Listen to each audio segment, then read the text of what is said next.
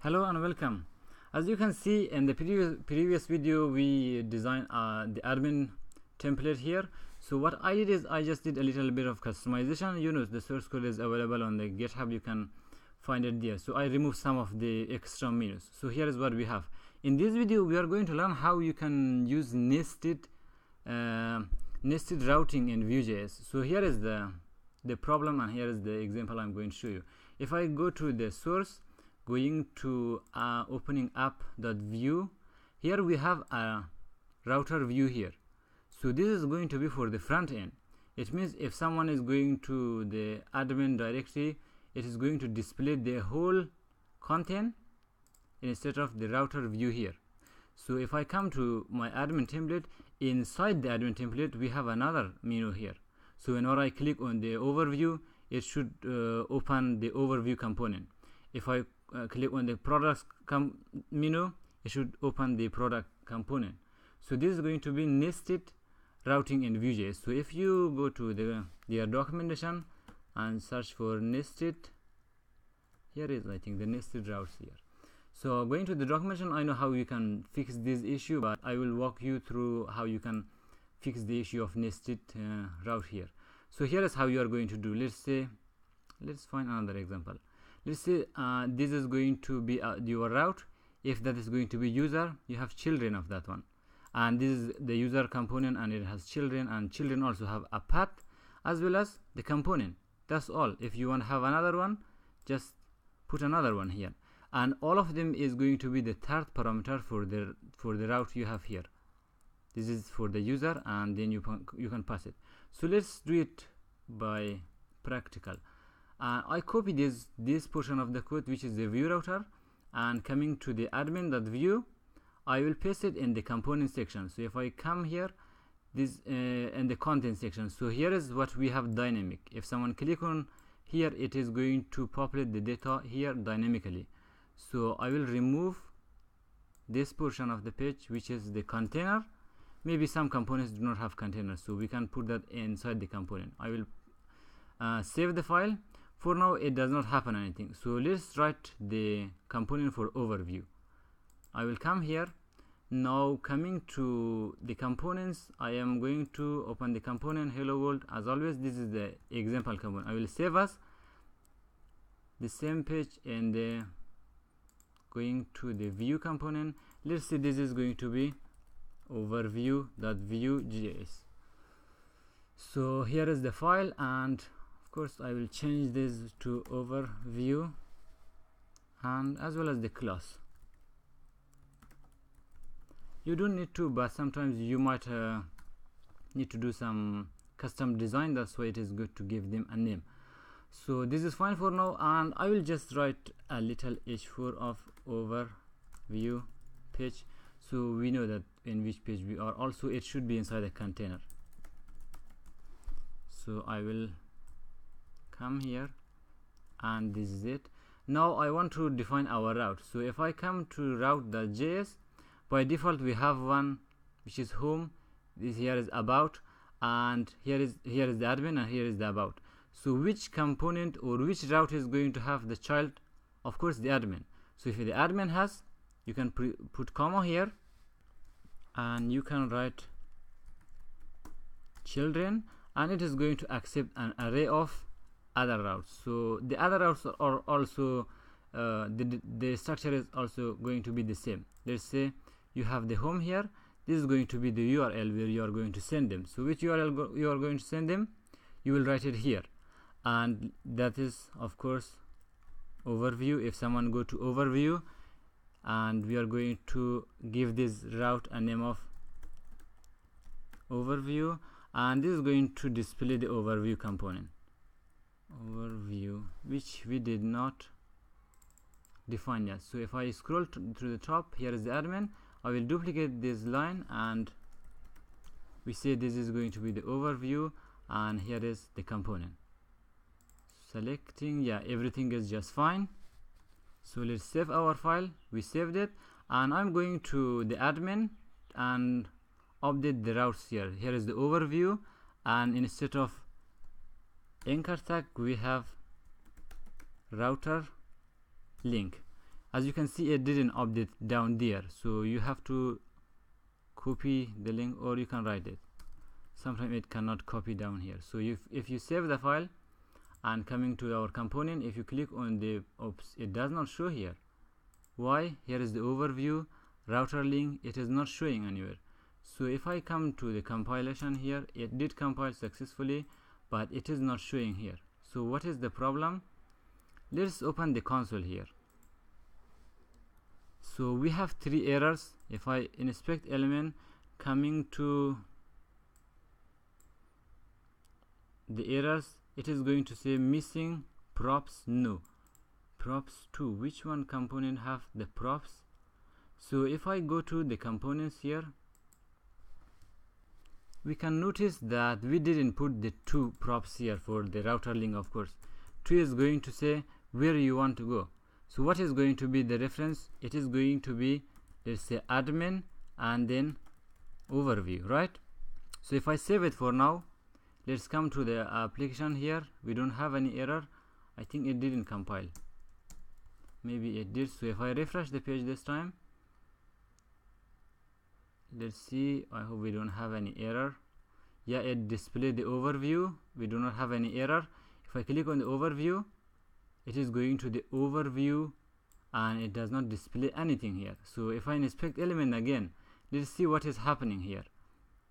Is this displaying the proper component or not?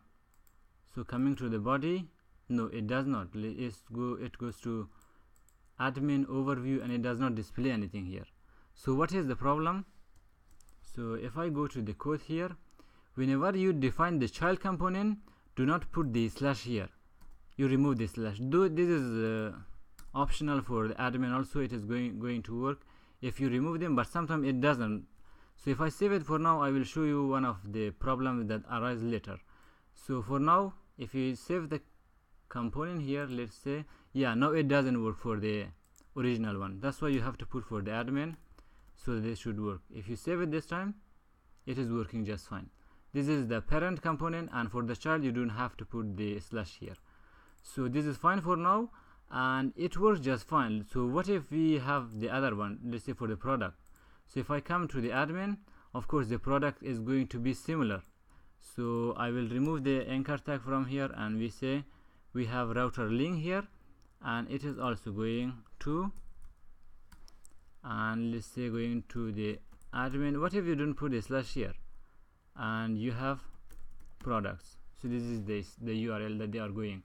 For now, I will remove this slash also. Whenever you forget this one, you will see the error. So you save it for now.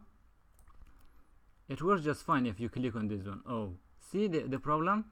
It is going to the same page and it is going to append admin and overview at the after that route. That's why whenever you define it here, make sure you put the slash here, so it should take the current directory. You save it this time. I will come back. And this time I will refresh the page so that it take all new information. If you click on the overview, it is going overview, product, admin, product. For the product, we do not have the component yet. So I will come here, I will duplicate the overview component and we give it products.view. And this is going to be the products page. Oops. And of course you can give them the same class products. So yep, small for this one, and you save it for now, but you have to include it in the route also. Coming to the route, this is going to be similar. All you have to do is duplicate this one and put a comma to separate the other one, and you can see this is going to be products, and this one is of course the product component. So this is going to be the path and this is going to be the route name. Route names are useful in the future when we can change the URL by their name. That's why I gave the name. For now we didn't use the name, that's why you have to write them, so and later you can make use of them. And now this is going to be products.view. If I save it for now, display, everything is working just fine. And that's it. Like if you go to overview, this is displaying overview, admin, admin. This is because we have, of course, if I go to the home page, we have another routing here for the product. That's why if I come here, that's why we have to have the admin one. Going to the admin, it is working just fine. So that's it for this video, and in the next video we will prepare the login for the home page. We will have a login model here so that we can log in using Firebase authentication. But if you need a bonus on watching the video, what I'm going to do is I'm going to design a little bit. So for the overview, I'm going to display a little graphic here. Feel free to close the window if you don't want to watch, but I'm going to go to Andro. There is a website called Andro. They give you free SVG and they are very nice, and you can use them in your your page anywhere. So coming to the, let's say, overview, I will design for both of them. So this is going to have an intro section, and this is going to be, of course, in a row, col-md-, let's say for 6 for now. I hope you don't have any issue with bootstrap designing. So that's it, and we give an h3 of, here is the h3 we have. Copy this one and paste it here. For the second one, we will use the SVG, and of course we can write a little bit description here so that we can say that this product page has a description, and here I will display the SVG. So coming to Andro, here is where you can browse. Going to illustration, there are so many, and I will make use of the search, and I will search for overview. Oh, maybe we do not have anything for overview, but this is looking just fine. I think I will download this one, and it will download an SVG file, as well as for the product. It will make the design and look and feel of your website look a lot nicer. So for the product, I think this is nice. Maybe any other one or this one. I will download this one, and this is if I go to the download, these are the SVG files. I cut them. Coming to desktop, view, and our shop. Going to the public, we have an image folder here, we have an SVG here. So I will paste it here, and the first one I will give the name, don't know which one was, yeah, this one is the product. Okay, and yes, oh, we already have a product here, that's why I have to give it let's say we give it a plural name, products, and we will use that one, and this is going to be overview. So this is for now, fine for now, and coming to here, we will use img and img hyphen fluid, which makes your image responsive in Bootstrap 4, and we go to image directory, SVG, and we have overview, SVG. If we save it for now, coming to our application, let's see how it looks. This is how it is going to look.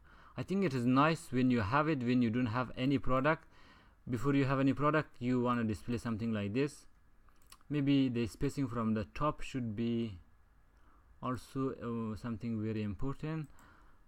I will fix that for now, but if you don't know how you can give them a little spacing, maybe this is the right time. You can give a height of 100% for this one, and for all of the above component, above node here, arrays, this row is also going to have 100 height. So if you save it now in Bootstrap 4, you can say justify content center. Also you can give the class of align item center. It is going to display all the data horizontally in the center of the page. So this is what we want. I think it is looking just fine for this one, and for the product, we are going to duplicate the same thing. Every page, maybe they have intro section. Maybe you can have a separate component for the intro, but lazy me, I didn't do that, and I'll paste it here, except for this line, which we are going to replace it. This is going to be the product page as well as the image we have here. So this is going to be products. You save it for now. This is the overview for the overview page. This is overview for overview, and this is the product page. It looks beautiful, I think. So I hope it has been informative for you. You have any question, feel free to ask below the video. Thank you for watching.